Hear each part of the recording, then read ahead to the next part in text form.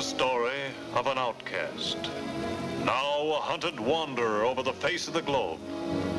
She lived life to the full, and in her wake, she left a trail of broken men.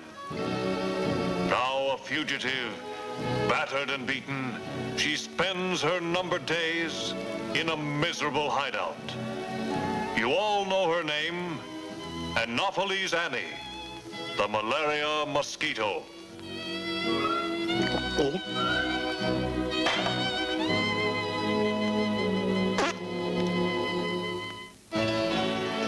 To look at me now, you wouldn't hardly believe it. But back in the good old days, I was really some stuff. Yeah, it was a cinch for a gal to get along when I was young and good-looking. But times have changed. Why, I used to be the toast of the hot spots, queen of the swamps. The world was my playground. The South Pacific, India, North Africa, Italy. Yep, all over the world. I knocked them on their heels. I took my drink straight, but the boys got theirs mixed with a Mickey Finn.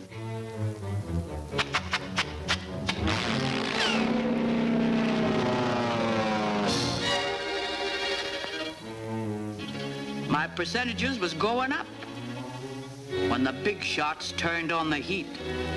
It was the same old vice squad that made it hot for me down in Panama.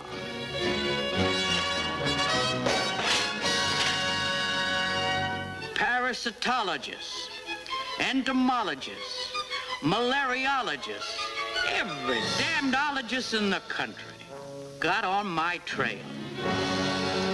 And I do mean trail. They started a cleanup. First, they wised the boys up.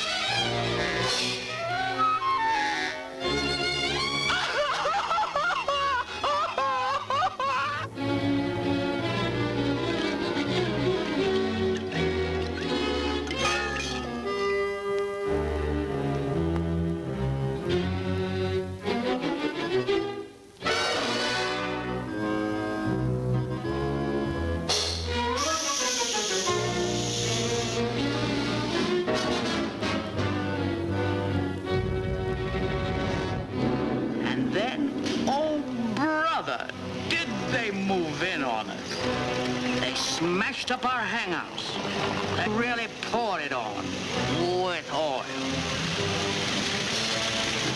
They dusted us off with Paris green. They busted in all the joints from Burma to Bizerti. The racket's getting tougher.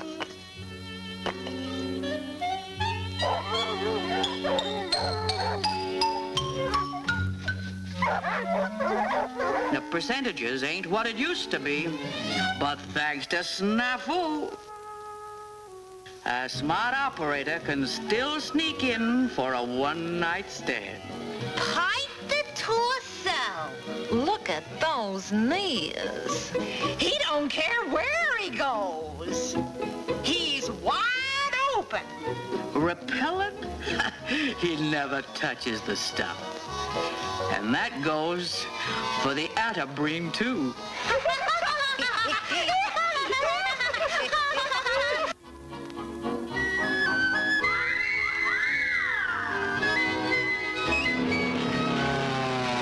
Well, dearie, as long as that guy's around, a little gal can still make an honest living.